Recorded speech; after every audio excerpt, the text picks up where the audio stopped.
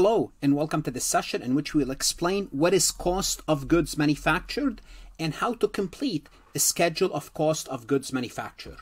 The schedule of cost of goods manufactured contains three types of cost, which are direct material, direct labor, and manufacturing overhead.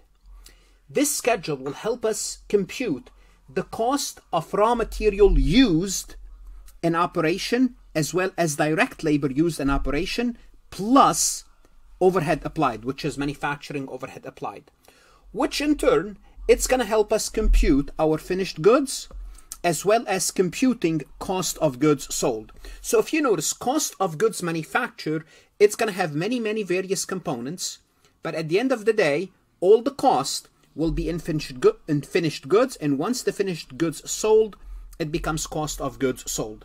Now in a typical cost or managerial accounting course, you will see this cost of goods, schedule of cost of goods manufactured in a format like this. It's a lot of numbers, but we're going to try to simplify the process. So take a look at this figure and I'm going to explain it. Then we'll take a look at it again and you will see it's not as bad. So we're going to start by raw material. Remember, we're going to be accounting for material, labor, and overhead.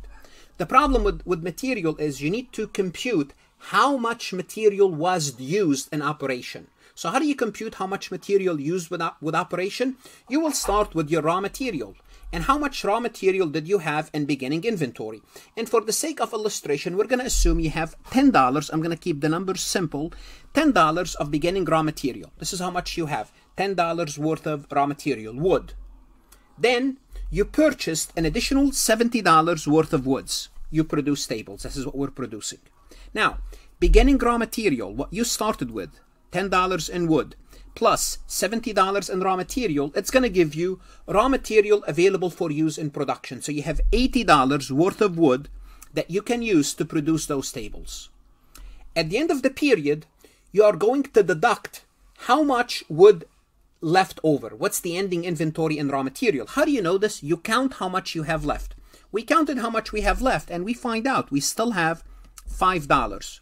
Well, if we have $80 available, we still have $5. It means $75 of the raw material was used in operation. It means it was transferred from raw material to what? To the process. Well, that's good.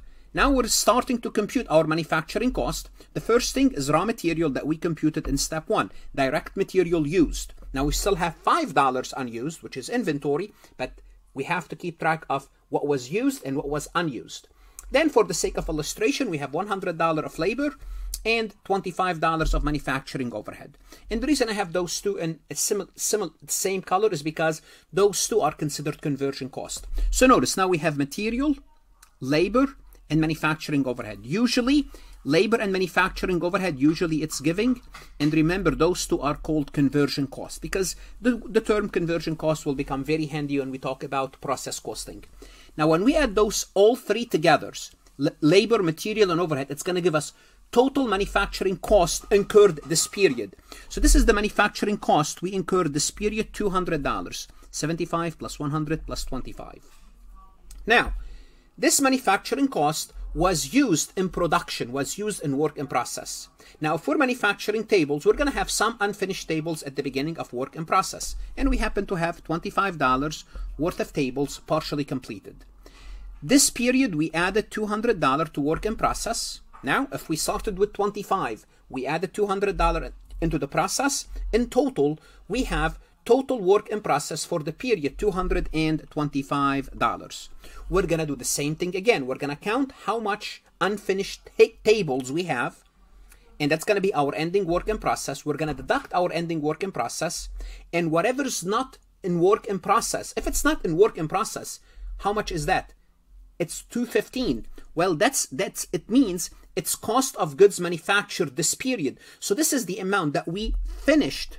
So if it's finished, take it out of finished, take it out of work in process and put it into finished goods. Now in finished goods, we're going to have some tables already completed, $50 worth of tables. We're going to add the $215 that we incurred this period. In total, we're going to have cost of goods available for sale, $265. Then again, We're going to count our ending inventory finished goods, which we happen to have 15, and that's going to keep us with cost of goods sold 250. So notice this is how the cost flow from raw material all the way to finished goods and all the way to cost of goods sold. Now we happen to sell those goods for, I don't know, $600. It doesn't matter what we sold them for, but the point is you saw how this process works. So you need to understand that this schedule is composed of many moving pieces, and this is how you would see it in a typical undergraduate course. So notice this is the first step, the raw material. Direct labor is giving. Factory overhead, usually it's giving, or if it's applied, you have to use a formula. Then you would use total manufacturing cost plus beginning work in process minus ending work in process will give you cost of goods manufactured. From cost of goods manufactured, you could figure out cost of goods sold. Now, most likely, if you're listening to me, you're either an accounting student or a CPA candidate looking for some help about this topic. Great, you have arrived. FarhatLectures.com provide you with lectures, multiple choice, true-false questions. That's going to help you in your accounting courses as well as your CPA exam. I don't replace your CPA exam. I'm a useful addition. I can help you. The reason you're watching because you were looking for some help and you found it. So go a step further and subscribe. Connect with me on my social media, LinkedIn. Like this recording, subscribe, share it with others. Connect with me on Instagram, Facebook, Twitter, and Reddit. Let's take a look at a few examples to illustrate the computation. This is what you will see in your exam, in undergraduate, or on the CPA exam. You need to see this process in pieces and make sure you know how to put the whole process together. Here we are being asked, what is the cost of direct material used? And questions like these can be used on FarhatLectures.com to practice. Beginning raw material was 30,000. This is the beginning. During the month, 270 was purchased, so we're going to add the 270 to the beginning. Account at the end of the month revealed we still have 20. Well, if we started with 30, we purchased 70, it means we had in total 300,000. If 20 is left, it means we used 280. Now, it doesn't mean we used all of them 100%. Maybe some of it was wasteful. Well, it doesn't matter. It's not an ending inventory, it's used. So the answer is 280. Now, again, this used go to eventually work in process. Direct material used in production, total 280. Direct labor was 370. And manufacturing overhead was 185, was added during the month. What is the total manufacturing cost? Well, the total manufacturing cost would include direct labor used, direct material used, plus manufacturing overhead, which if we add 280 plus 370 plus 185, if my math is right, will give us 835,000, which is the cost of goods manufactured during the month. Now again, this amount goes to work in process, and from work in process, some of it will end up in finished goods.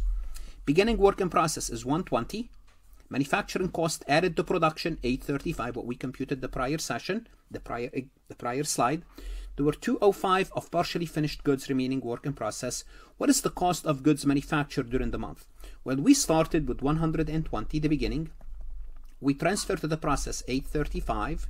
So in total, we should have 955, and we have left, which is we did not transfer, 205, which is still ending work in process.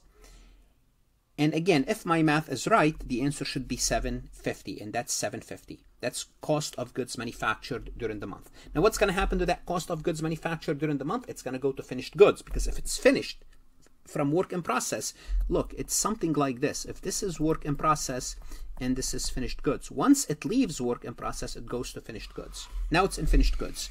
Beginning finished goods is 120. Cost of goods manufactured for the month 750, which was transfer, and ending finished goods is 160.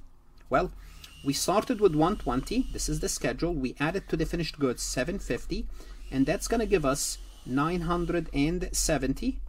Then ending was 160 minus 160. Let's see if I have an answer here for this. 970 minus 160, that's 810. Let me just double check the math. 120 plus 750 equal to, I'm sorry, 870, not 970, 870 minus 160, that's 710. Yes, I do have an answer for this, 710, and that's the cost of goods sold for the month. What should you do? Go to farhatlectures.com and work additional multiple choice true false and practice exercises. Look at additional resources to help you understand this topic. Invest in yourself. Don't shortchange yourself. Your accounting education is a large investment. Take it seriously. It's going to pay you dividend down the road. Good luck, study hard, and of course, stay safe.